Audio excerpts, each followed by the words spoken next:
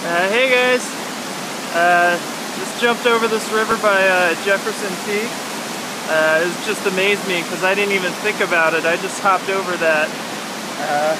Could have been pretty nasty, but I don't know, I'm getting really good at this now. But probably looks like a joke on the iPod, but I assure you it was a good 3-4 feet jump.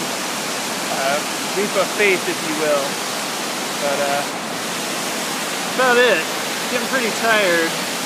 It's almost 6:30. I don't think I've ever hiked this late. I thought I was gonna take a half day, but ended up doing about 25 miles anyways, even though I started at noon. So yeah, feeling awesome.